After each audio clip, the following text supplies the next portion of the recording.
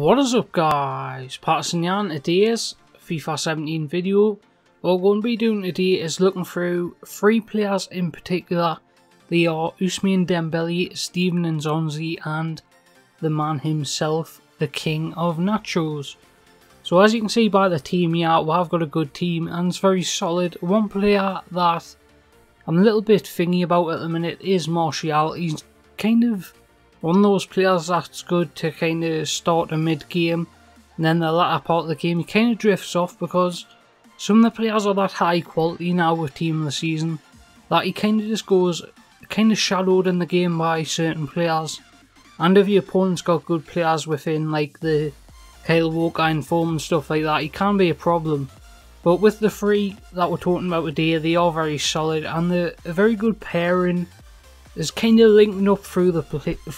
As you can see, look through some of the stats here, and very good stats on every player. I would say the one that I would recommend the most is probably Nacho, just because he's a free card to get right now, and then after that you won't be able to get him anymore.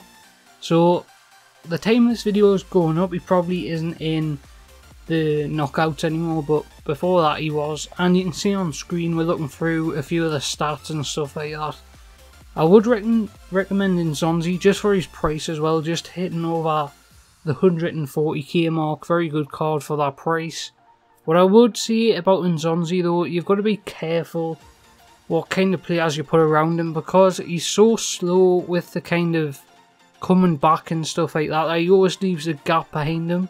So I'll play him either on the left or right hand side of the midfield, and that way you've got someone in the midfield like Kante or Renato Sanchez who's very good at picking up the ball quickly.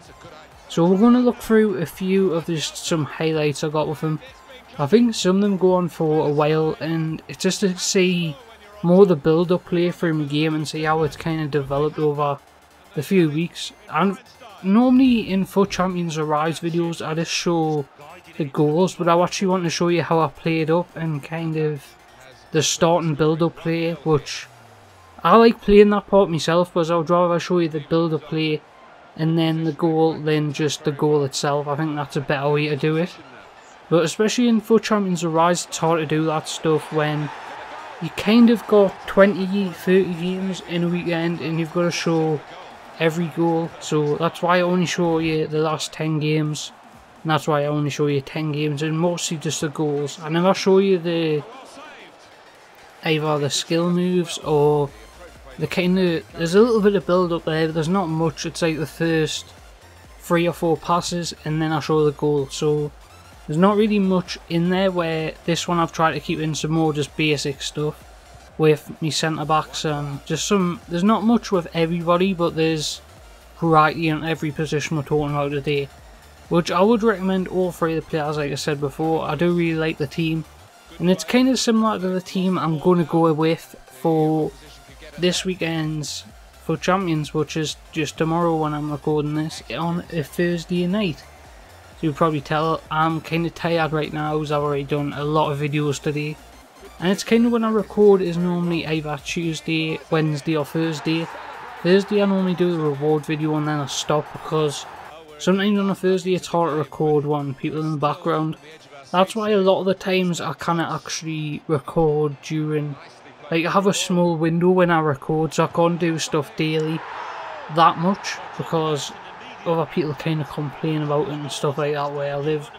So I can't do that every day, so that's why it's kind of, I'm kind of surprised how I'm still doing daily videos, to be honest, so how much kind of background stuff goes on when I cannot record and stuff like that. It's kind of annoying. But let's get back to the video. So something I would like to talk about is David Luiz. This is kind of a weird one to talk about Usman and stuff like that, but it's a longer video so we've got some time to talk about it. Is David Luiz's price, I think he's still 800k for a centre back, David Luiz, and there's a lot more centre backs for the price range that are a lot better than him, to be honest. I used him as a centre back a lot when I was playing the FUT Champions the last week or the week before, and he's definitely not worth that 800k. I'm using his 90 CDM at centre back, but he's still not worth, his 92 can't be much difference. So if you have that kind of coins for a centre back, I would either recommend Jerome Boateng's a good one, or Chiellini's another good one for like 20k. So you can have both of them at centre back, and they're both very good in my opinion. Probably the two best centre backs on the game after Chris Smalling and stuff like that. Other than that, this week's team of the week actually there was a Zenit player who used to be a left back called Crisito, and he's Italian as well. And his centre back card looks insane, but I think he's only 5'9", so that is a problem. But I'd recommend Aspilicueta if you're not someone who's bothered about winning headers from your centre back. So other than that, let's get back to the video. I just went off on a rant there. So I was talking about this video with Ousmane and kind of the other players. I was going to do Ousmane, Nzonzi and Lacazette, but I thought I would kind of change it to a centre back instead of doing that.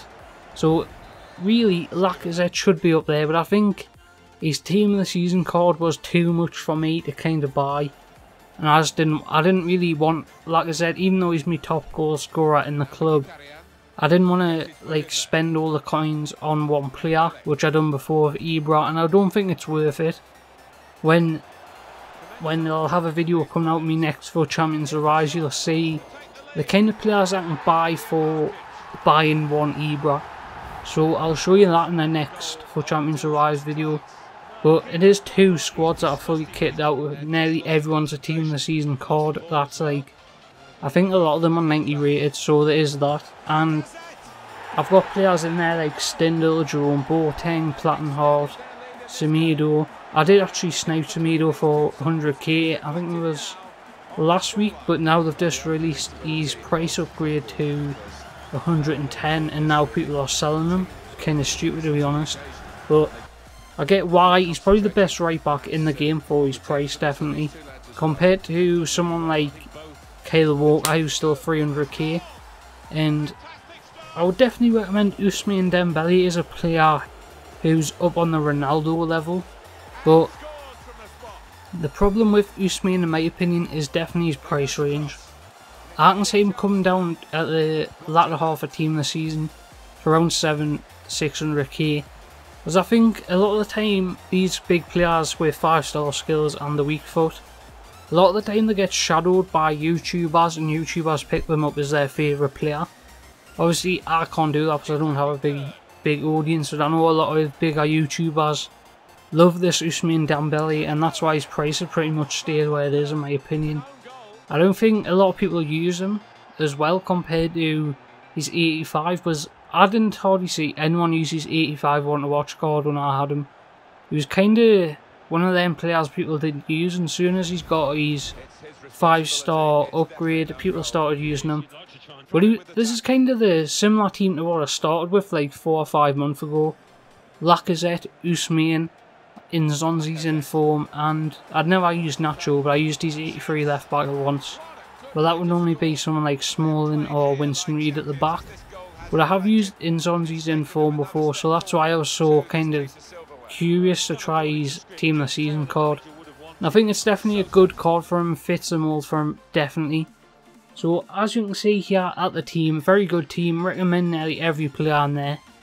It's very solid, and this is my current team for Champions The Rise video that's going to be up soon. You'll see both teams I've got, you can see them on the bench there. I've been Patterson, thank you for watching, see you next time, goodbye.